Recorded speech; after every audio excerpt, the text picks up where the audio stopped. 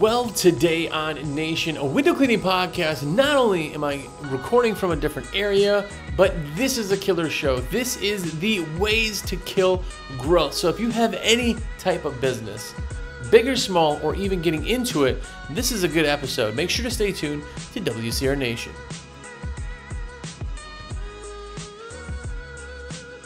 What's up, everybody?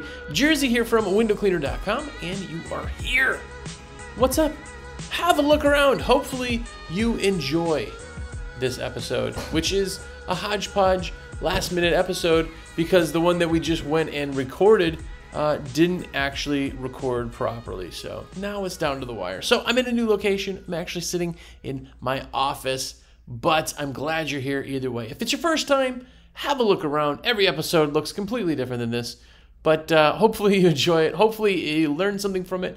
And more importantly, hopefully you love it and go back and watch or listen to some other episodes. Now, if you're a cool kid, if you watch and listen to every episode, then what's up? It is because of you that I get such a luxurious, empty office. Anyway, I am a sales rep for windowcleaner.com. That is what I do. So if you have any orders you'd like to put in, I would love to be your rep. Put them in your cart, shoot me a text and say, yo, Jersey, everything's in my cart. And I would love nothing more than to be your rep. Put your orders in. My number direct's 862-312-2026. That is a cell phone. So text me, call me, whatever. And I would love to put your orders in. And the last shameless plug of the day is if you have not gotten your American Window Cleaner magazine subscription, what are you doing? Go to WCMAG.com and get that subscription. It is a real magazine, paper magazine, sent to your door every single month with awesome pictures, reviews, products, and of course, the world famous window cleaning sticker sheet. All custom stickers every single month. So you got to get it. If you don't have the subscription, go to awcmag.com/sub and get that magazine. Do it. Anyway. All right, so as you heard in the intro, I screwed up and I configured a great show that I just recorded with two people who will be next week's show because I have to re-record it now as soon as I bribe them into doing that. So I'm doing kind of a last-minute one here at the office. So this week we are talking about what would have been next week, but this week it's ways to kill growth. Ways to kill your growth. Now, even if you're not growing size-wise, you're going to be growing with health of your company, right? Fair to say, you're helping your company grow stronger.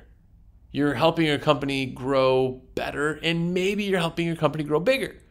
There's a lot of ways that growth can happen, but there's a lot of ways that growth can be stipend or even just ended altogether. I know companies who have gone out of business, gone under, combination of both. And it's because they killed their business unintentionally. They just did. So here's a few ways that I'm going to tell you can kill your business. And the secret here is that if you do the opposite of these things, you can really help your business. Now, I talk to a ton of people. You know, I talk to people all day long. Every day, that's what I do. And I've heard some amazing stories, and this is what helped my business, but this is what some of the people out there are doing, and it is blowing the doors. I've talked to so many of you who your companies are just doing absolutely amazing. So first off, high five for that. High five. But the first thing on the list of things that you don't want to do, because it's going to kill your business, but it's not rescheduling.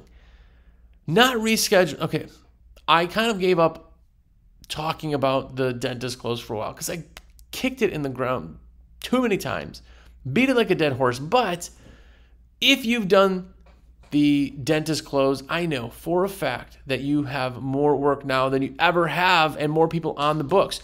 The dentist close is simple. When you leave the dentist, you have another appointment. You automatically have another appointment, right?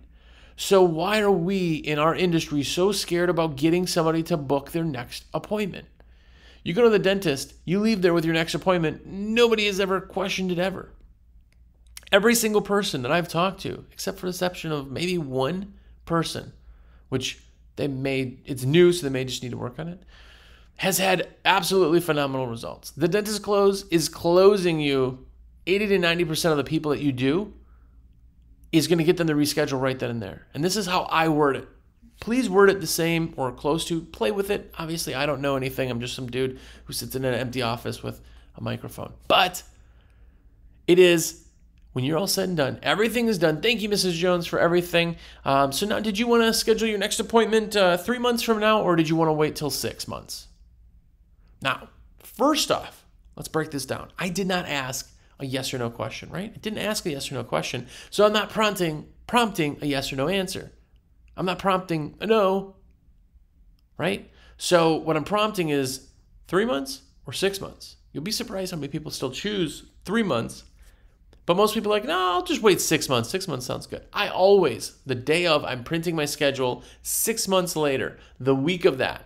Oh, great. So it looks like I have availability on the 17th of March. Does that work for you? It's going to be about the same time. We're going to call you the Monday of that week and just let you know. Yeah, absolutely looks good. Great. We'll send you a reminder. We'll get you in the books, and definitely appreciate it. We will see you in 6 months. You walk away, and guess what? I have to do nothing to get them to come back. They already trust me. They're already spending their money with me. Now they're coming back because I put them in the book. This is how the biggest companies do it. This is how the strongest companies do it. Because yes, some people may be like, well, I don't know right now what, right? I get that.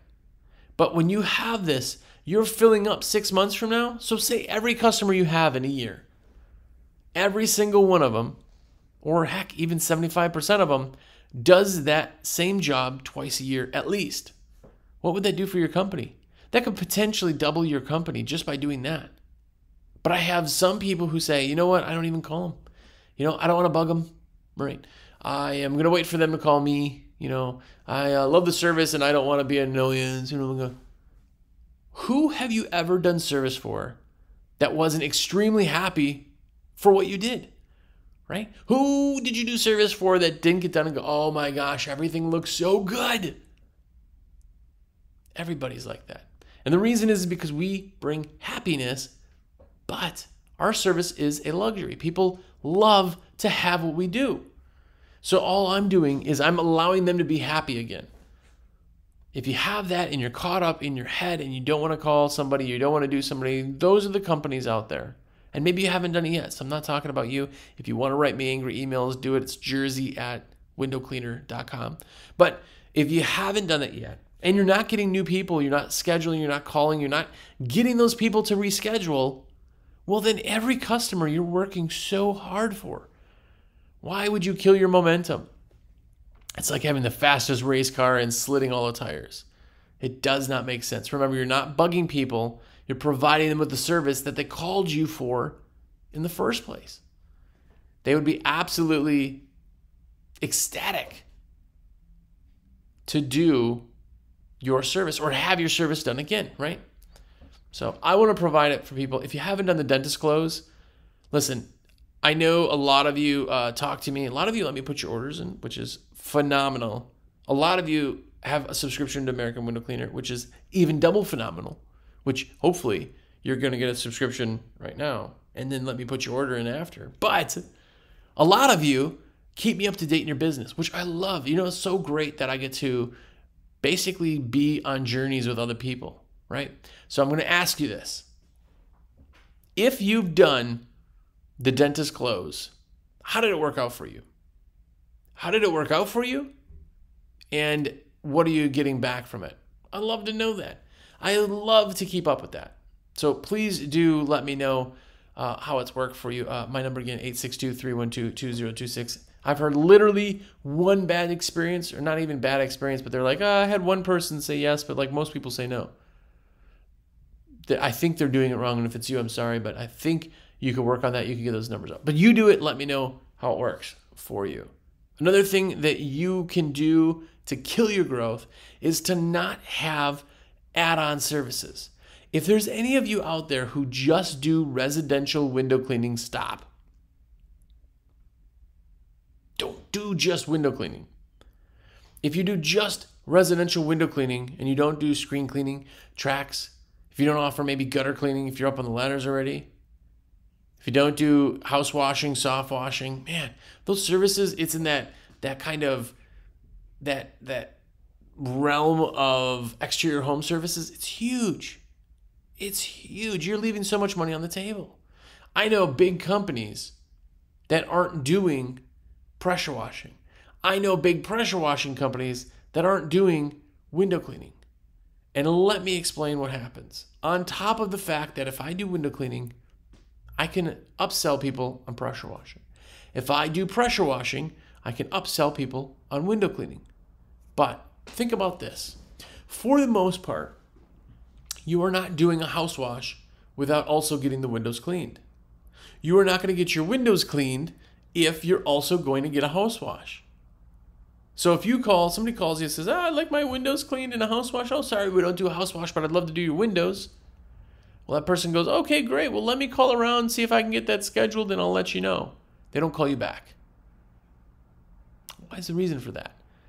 The reason they don't call you back is because the other company did both services, and you lost that account, right? Or now you're trying to schedule, with another company, which is absolutely amazing. You can't get my excitement there, right? But what you want to do is you want to be able to offer them the services that they need, right? So if somebody's got their hand out, there's a certain amount of money for exterior cleaning. You want to be able to do the exterior clean. Now, I don't think that you should also do, say, lawn care. I don't think that you should also do painting. Some people do. Some people put it together really well.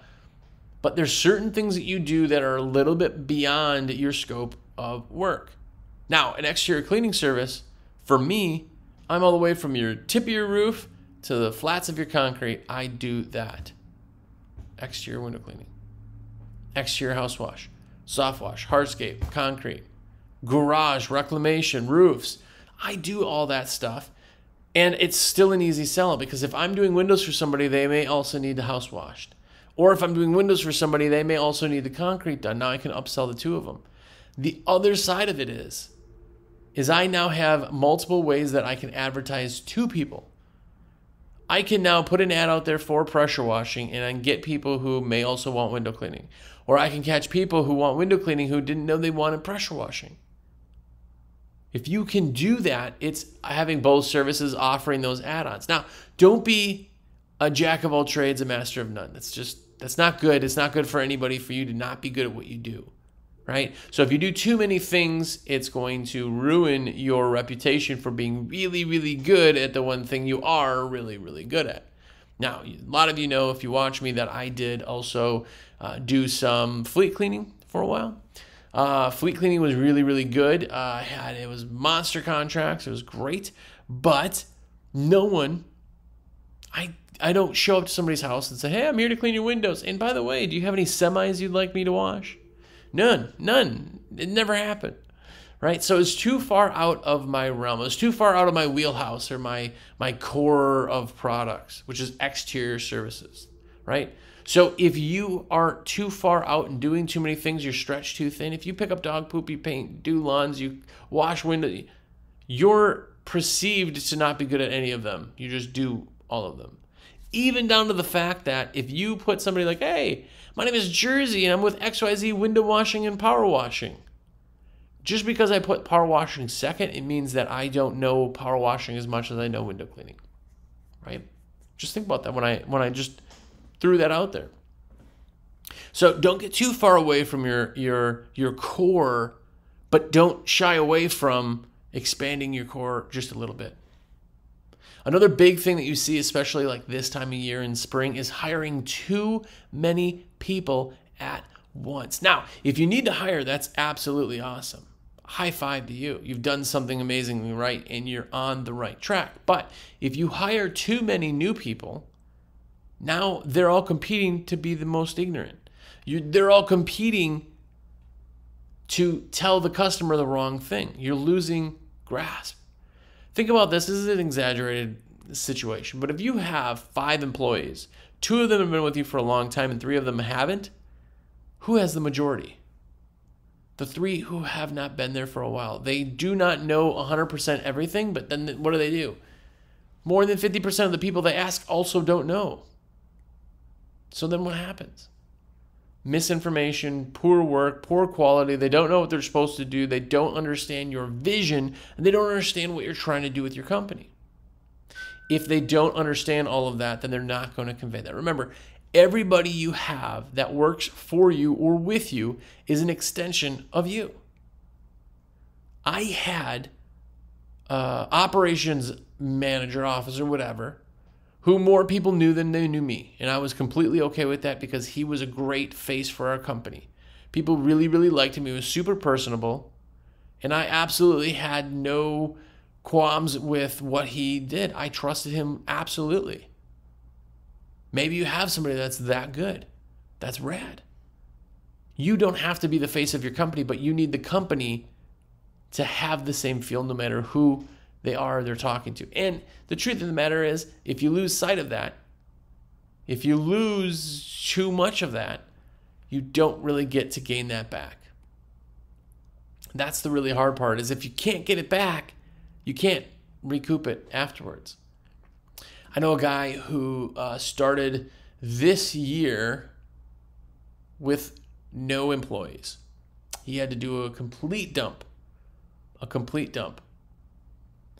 And as of a couple months ago, he was at 11 guys. So that means he has 11 new employees, 0 existing employees. Now, awesome that you need to hire 11 guys. That's absolutely phenomenal. But the problem is that the culture that is being given is such a piece of what you want it to be because there's not surrounded by what it should be. Now, if you have 20 guys and you just hire one new guy, that means that one guy is going to fall in the line to how things are done really, really quickly because everybody is there. Everybody is the same vision, the same thoughts, the same process, the same image, and the same feel, the same experience, right? But if you hire too many people too fast, that's where the problem comes in. Now, there's another thing where people say, hey, I want to hire another crew. So I'm going to hire 2 people, I'm just another crew, right? Well, what happens is now 50% of the crew that they are on, even if they get split up, is experienced people who will be faster, know more, and do more. Now, all of your crews you went from 1 crew now to 2 crews. Both crews are unhappy because they were working with somebody who really knew what they were doing. And now each crew has got somebody who doesn't know anything. It's going to take a long time for them to be like, okay, we got our vibe. We got that feel back. We're good. Right? So you don't want to get into that position. Now, if you're in a spot where you're like, dude, like, people quit, like, I don't know what's going on. I lost all these people. First off, you can look at your culture, why so many people quit. May have something to do with that. But on the second thing is sometimes you have to do that. I understand. But if you say, hey, this fall I need to hire on 2 new people, 3 new people, 4 new people. Spring, I need another 4 people. Don't hire 4 people. Hire 1 person. 2 weeks, hire 1 person. 2 weeks, hire 1 person. 2 weeks, because now you have a rotation of seniority. You have a rotation of seniority. You have a rotation of knowledge, and your experience can be carried over between the people. You may only have 2 weeks of knowing what your experience is, which isn't super beneficial, but it's better than having 4 new people who then can dictate what's said. Now, early on, this is weird, but early on in my company, I had 2 guys working for me, and they were a crew. And I didn't do anything with that crew. They were just a crew, right?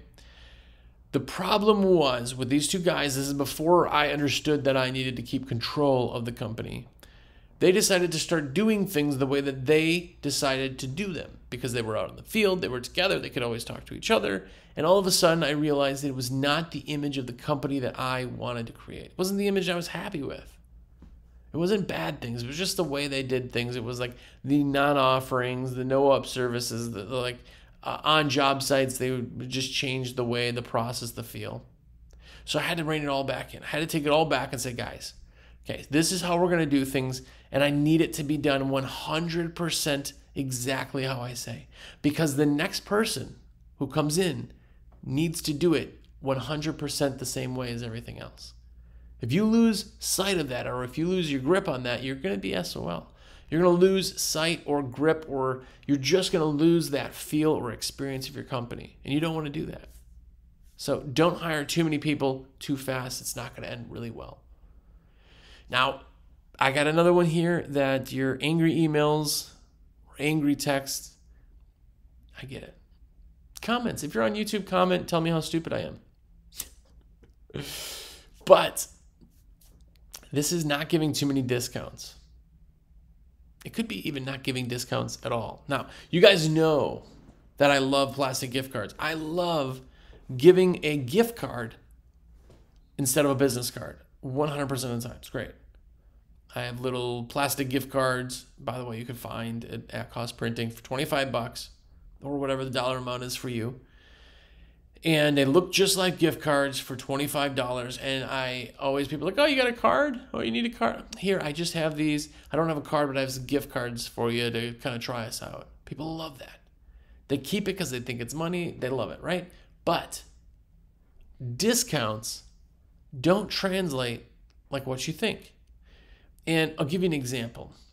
If somebody does services and they do, 3 services, and you say, hey, if you do a 4th service, I'll take this money off. Well, most of the time, that is not going to get them to do a 4th service. It's not the money, it's the happiness that the service brings. Now, there are times where you're going to get unhappy people. Some of you know exactly what I'm talking about this. But it does not translate one-to-one. You can't give discounts thinking that allows people, because we're a luxury, right? If you want to have your Ferrari detailed, you're going to get it done by the guy who's going to do the best job, right? There are no Ferrari, Lamborghini, McLaren, all that stuff. There are no Columbus Day sales. There's no President Day. You know what there is President's Day sales? On a mattress. That's the thing you need. You're not going to sleep on the floor. You need a mattress. When you have a need, right, or you have something that is just like, I got to get it. Well, maybe you'll get the crappiest one. Now, I don't want to sleep on the crappiest mattress, right? If there's a mattress for $199, I don't want to sleep on it. But there are people out there who are like, I need a new mattress. This is all I can afford. Let's do it. Cheap, big sale, good, new mattress. But in a luxury service, that's not who you're getting. You're not getting the person who's like, oh gosh, I got to have my house's window, because nobody needs to have it done. What they want is they want the value of what you bring. So a discount, not that it diminishes, and there's the arguments, if you're on Pro Window Cleaning or any of these other places, there are always going to be these arguments, if you will, with people who are like, I give discounts. I don't ever give discounts. I don't ever give discounts because it makes me cheap. It makes me devalue my... That's not it. I get it and I see it and it makes a lot of sense when you do it, but I don't think the translation is there. So if you're giving discounts or you're trying to be the cheapest guy, oh man, I need more work. I think I should do a $59 20 window special type thing. I gotta put an ad out because Fish is out there and they're doing it for... Stop right there and think about what you're doing. Think about that discount. Now, this is like the number one thing that people talk about is discounts. So I talk to people about discounts all the time. There's good ones, there's bad ones, it does not matter. But the idea that you only focus on discounts is not awesome. And that's where I really want people to kind of know. It's like, don't focus on the discount, if that makes sense, right? Another and final one, if you were, the biggest one, I think, is not answering your phone. The biggest part of why people could be not making as much as they usually make is because they did not answer their phone. Someone called, they just didn't answer the phone. If I'm a new customer and I call you, you don't answer your phone, I'm calling the next guy. That's the unfortunate truth. I'm calling the next guy. Right? If somebody calls you, answer your phone, and I guarantee that if you answer every call, you will see a spike in your growth, a spike in your numbers, a spike in your new business. Because all those people are now going to you instead of somebody else. They're going to you, right? It's pretty rad, but the simplest answers are sometimes the biggest. And the answering your phone one, if you do start answering your phone, you will get people who are like, oh my gosh, I can't believe you answered. I called 3 places. They didn't leave messages at 3 places. And even if they did leave a message somewhere and then they called you and you were the one that answered, guess who gets the job? You. A big piece of that is why I do those estimates over the phone. Not to get off track, but when we talk about estimates over the phone, that's why. It's because when they talk to me, I give them a price, I give them the schedule, I get them in the books, and guess what? Everybody else that they either left messages with or that they were going to call are off the books. They're done. That was my chore. I had to get the windows scheduled, get clean, done. The close rate is phenomenal. It's the same thing with answering your phone. Every time. Now, I know there's lots of spam calls. I know that, and we all get the spam calls. I totally understand that. But not answering your phone when it could be a customer is a huge way to just kill your growth.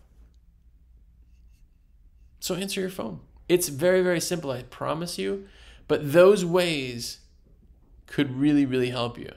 I got not rescheduling, no add-on services, hiring too many new people all at once, giving too many discounts or giving discounts, and not answering your phone. Sometimes in business, it's the simplest things that really do translate to something bigger.